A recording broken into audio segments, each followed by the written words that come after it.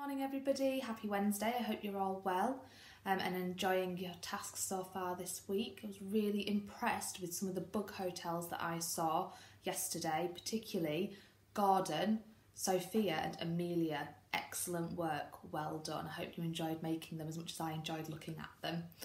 So your 4 tasks that I would like you to complete today are as follows. So number 1 for English, there is a video set as an activity on Seesaw all about how Rhino got his skin. I would like you to watch that and then answer the questions that are attached to it.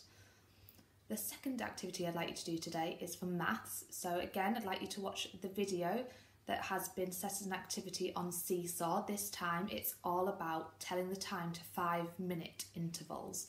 So watch the video first, and then if you go on to Doodle Maths, there is an activity in the extras section all about that too.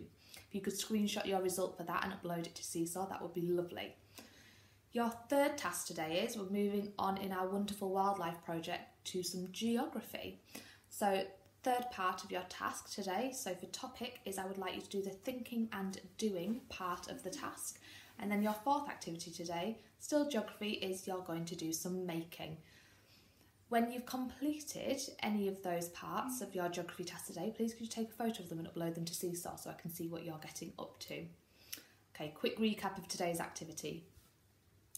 Number 1, English, how the rhino got his skin. Please watch the video, then answer the questions. Number 2, maths, telling time to the nearest 5 minutes. You need to watch the video, then complete the extras task on Doodle Maths. Number 3, wonderful wildlife project. Moving on to geography, and I'd like you to do your thinking and doing for your topic task. And then number 4, for your creative task, you're going to do the making part of the geography task. Okay, hope you all have a lovely day. Any questions? Just ask. Speak to you soon. Bye for now.